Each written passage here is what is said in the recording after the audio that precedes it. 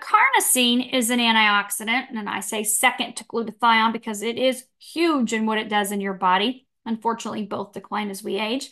But carnosine loves to hang out in the muscles.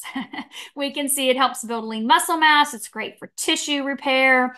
It's fantastic for the brain and for the heart. We also see organ function benefits with carnosine. Carnosine really likes the pancreas, for example. So you can kind of imagine what benefits that could have. I love carnosine on a daily basis. I use both of these daily because antioxidants are extremely important. This is not an outside. What I love about carnosine is that in traditional medicine, we're told there are some conditions that are not reversible. A lot of neurologic conditions we're told are not reversible. We don't have, the lady who spoke about her stroke, Parkinson's, if you know anyone with MS, well, what carnosine is able to do is, you look on the testimonials, people are regenerating that neurologic tissue.